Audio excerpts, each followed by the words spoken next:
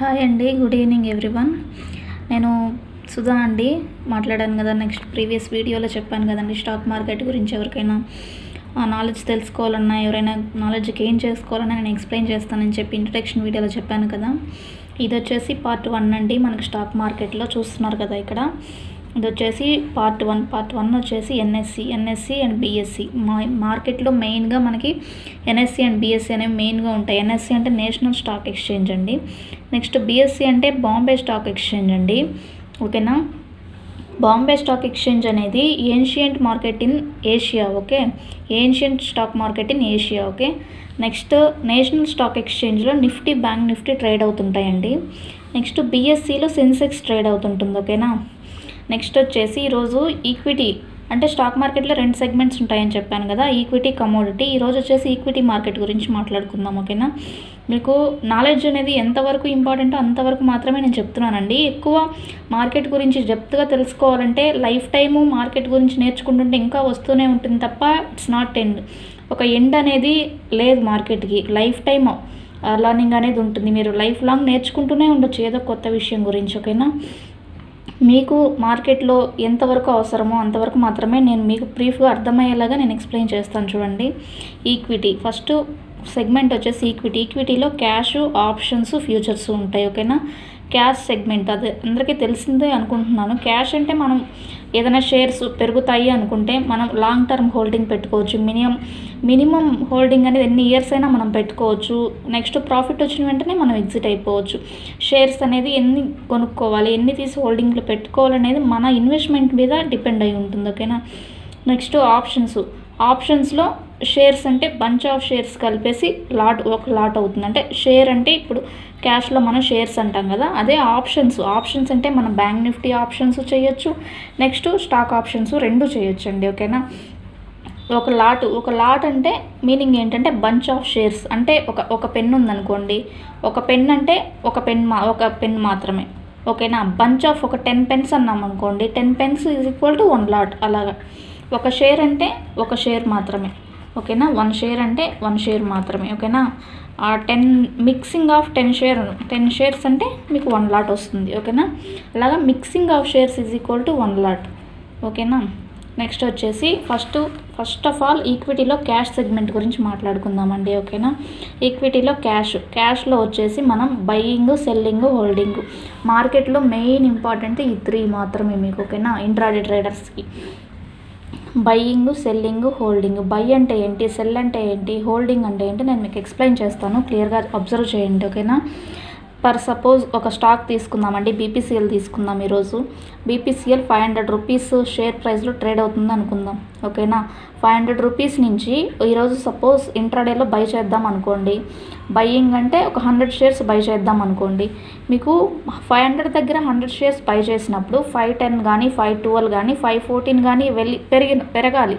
అంటే బయ్యింగ్ అంటే ఇంక్రీజ్ అవ్వాలి. మనం తీసుకున్న ప్రైస్ దగ్గర నుంచి బయ్యింగ్ అంటే ప్రైస్ ఇంక్రీజ్ అవ్వాలి, సెల్లింగ్ అంటే ప్రైస్ డిక్రీజ్ అవ్వాలి. ఓకేనా.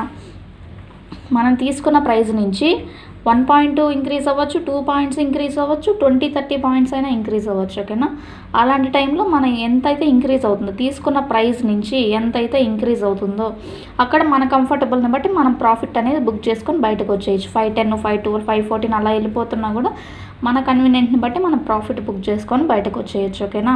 నెక్స్ట్ వచ్చేసి సెల్ చేద్దాం అనుకోండి. మార్కెట్లో చాలామంది తెలియని విషయం ఏంటంటే సెల్ చేయడం. ఒక స్టాక్ని బై మాత్రమే చేయాలేమో అనుకుంటుంటారు చాలామంది క్లయింట్స్ కూడా, కానీ తెలియని విషయం ఏంటంటే సెల్లింగ్ కూడా ఫస్ట్ ఆఫ్ ఆల్ స్టార్టింగ్లోనే సెల్ చేయొచ్చు. సెల్లింగ్ మీన్స్ షార్ట్ సెల్లింగ్ అంటారు దీన్ని. ఓకేనా. ఈ షార్ట్ సెల్లింగ్ గురించి నేను ఇంకో వీడియోలో మీకు క్లియర్గా ఎక్స్ప్లెయిన్ చేస్తానండి. ఓకేనా. స్టార్టింగ్లోనే మనం ఒక 500 షేర్ ప్రైస్ దగ్గర 100 షేర్స్ని సెల్ చేసామనుకోండి, సెల్లింగ్ మీన్స్ షార్ట్ సెల్లింగ్ అంటాం. స్టార్టింగ్లోనే సెల్ చేసి నెక్స్ట్ బై కూడా చేయొచ్చు. అలాగా 496, 93, 90 అంటే మనం తీసుకున్న ప్రైస్ నుంచి డిక్రీజ్ అవ్వాలి. బై అంటే మనం తీసుకున్న ప్రైస్ అనేది ఇంక్రీజ్ అయితే మనకు ప్రాఫిట్ వస్తుంది. సెల్ అంటే మనం తీసుకున్న ప్రైస్ నుంచి డిక్రీజ్ అయితే మనకు ప్రాఫిట్ వస్తుంది. ఓకేనా. అలాగా మనకు 496, 93, 90 అలాగా డిక్రీజ్ అయినప్పుడు మనకు ప్రాఫిట్ వస్తుంది. మన కంఫర్టబుల్ని బట్టి మనం బుక్ చేసుకుంటూ వెళ్ళిపోవచ్చు. Next holding. ఫర్ సపోజ్ ఇప్పుడు మనం బీపీసీఎల్ టుడే 500 రూపీస్లో కొన్నామనుకోండి, ఇంట్రాడేలో తీసుకుంటే మనకి 3:30 లోపు టైమింగ్ వచ్చేసి మనకి ఫస్ట్ ఆఫ్ ఆల్ మీకు timing market equity market timing వచ్చేసి మార్నింగ్ 9:15 to 3:30. ఓకేనా, ఈ టైమింగ్ మనం మార్కెట్ ఓపెన్ అయిన తర్వాత ఏ టైంలో అయినా మీరు పొజిషన్ తీసుకోండి. 3:30 లోపు ఇంట్రాడే అంటే ఒకే రోజులో ఎండ్ అయిపోవాలి పొజిషన్. ఓకేనా, లాస్లో ఉన్న ప్రాఫిట్లో ఉన్న ఒకే రోజులో అయిపోవాలి. ఓకేనా, అలాగా మీరు ఇంట్రాడేలో బై చేశారనుకోండి, 500 షేర్ ప్రైస్ దగ్గర 100 షేర్స్ బై చేశారనుకోండి, బట్ మనకి స్టాక్ రివర్స్ అయిపోయి 5-10 వెళ్ళకుండా అంటే ఇంక్రీజ్ అవ్వకుండా 496 డిక్రీజ్ అయిందనుకోండి, స్టాక్ లాస్లో ఉన్నట్లే కదా. ఇంట్రాడేలో తీసుకున్న ట్రేడర్స్ 3:30 లోపు లాస్లో ఉన్న ప్రాఫిట్లో ఉన్న క్లోజ్ చేసేసేయాలి. ఓకేనా, నెక్స్ట్ ఇంట్రాడేలో సెల్లింగ్ చేసినా అలాగే, సెల్ చేస్తే ఒకవేళ సెల్ అయితే అంటే ప్రైస్ తగ్గకుండా ఇంక్రీజ్ అయిందనుకోండి, అప్పుడు లాస్లోనే ఉన్నట్లు కదా. అలాంటప్పుడు కూడా ఇంట్రాడే ట్రేడర్స్ ఒక్కరు గుర్తుపెట్టుకొని, ఇంట్రాడే మీన్స్ అదే ఒక సేమ్ డేలో ఎండ్ అయిపోవాలి పొజిషన్, సేమ్ డేలో ఎండ్ అయిపోవాలి. లాస్ ఉన్న ప్రాఫిట్ ఉన్న సేమ్ డేలో మీరు కంప్లీట్ చేసేసుకోవాలి. ఓకేనా, నెక్స్ట్ వచ్చేసి హోల్డింగ్ అంటే మీరు మార్జిన్ అంటే హోల్డ్లో తీసుకున్నారనుకోండి, ఇంట్రాడే కాకుండా హోల్డింగ్లో తీసుకున్నారనుకోండి, అంటే మీకుండే ఇన్వెస్ట్మెంట్ని బట్టి మీకు మార్జిన్ సపోర్ట్ చేస్తే మీరు హోల్డ్ పెట్టుకోవచ్చు. ఈరోజు లాస్లో ఉన్న పొజిషన్ టుమారోకి రికవర్ అవుతుంది అనుకుంటే, లాస్ లేకుండా ప్రాఫిట్లోకి వస్తుందని మీకు కాన్ఫిడెన్స్గా ఉంటే మీరు హోల్డింగ్ పెట్టుకోవచ్చు అండి. ఓకేనా, హోల్డింగ్ అనేది టార్గెట్ కంప్లీట్ అవ్వకపోయినా మీకు ఇంకా టార్గెట్ వస్తుంది అనుకున్నా హోల్డింగ్ పెట్టుకోవచ్చు. నెక్స్ట్ వచ్చేసి మీకు లాస్లో ఉన్న హోల్డింగ్ పెట్టుకోవచ్చు. ఓకేనా, అది మార్నింగ్ ఇంట్రాడేలో తీసుకోకూడదండి. ఓకేనా, హోల్డింగ్ పెట్టుకోవాలి అనుకుంటే ఇంట్రాడేలో తీసుకోకూడదు, హోల్డింగ్లోనే తీసుకోవాలి. డెలివరీలో తీసుకున్నప్పుడు మాత్రమే మీరు హోల్డింగ్ పెట్టడానికి అవుతుంది. నెక్స్ట్ ఇంపార్టెంట్ పాయింట్ ఏంటంటే, మనం క్యాష్ సెగ్మెంట్లో బై చేసినప్పుడు మాత్రమే హోల్డింగ్ పెట్టుకోవాల్సి ఉంటుంది. ఓకేనా, సెల్ చేసినప్పుడు ఇంట్రాడేలో తీసుకున్నా హోల్డింగ్లో తీసుకున్నా కానీ మనం ఒకే సేమ్ డేలో ప్రాఫిట్ అయినా లాస్ అయినా ఎగ్జిట్ అయిపోవాలి. ఓకేనా, బై చేసినప్పుడు మాత్రమే ఈ ఆప్షన్ అనేది మనకు అవైలబిలిటీ ఉంటుంది, హోల్డింగ్ ఆప్షన్. సెల్ చేసినప్పుడు ఇంట్రాడే కానీ హోల్డింగ్ కానీ క్యాష్లో సెల్ చేయలేమండి. ఓకేనా, బై చేసినప్పుడు మాత్రమే హోల్డింగ్ పెట్టడానికి పాసిబుల్ అవుతుంది, సెల్ చేసినప్పుడు హోల్డింగ్ పెట్టలేము. ఓకేనా, ఈ పాయింట్స్ అన్నీ క్లియర్గా నోట్ చేసుకోండి. ఓకేనా, మీకు ఇంకా క్యాష్ సెగ్మెంట్లో ఇంకా చాలా విషయాలు ఉన్నాయండి, నేను నెక్స్ట్ వీడియోలో షేర్ చేస్తాను. ఓకేనా, మీరు ఇంకా ఛానల్ సబ్స్క్రైబ్ చేసుకుంటే ఫాలో అవ్వండి, సబ్స్క్రైబ్ చేసుకోండి.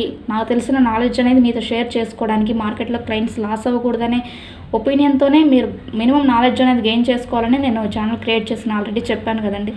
ఓకేనా, నేను సెకండ్ వీడియోలో ఈ క్యాష్ సెగ్మెంట్ గురించి ఇంకొన్ని విషయాలు నేను షేర్ చేసుకుంటాను. మీకు ఏమైనా డౌట్స్ ఉంటే కామెంట్స్ పెట్టండి, నేను రిప్లై ఇస్తాను. ఓకేనా, థ్యాంక్ యూ సో మచ్ అండి.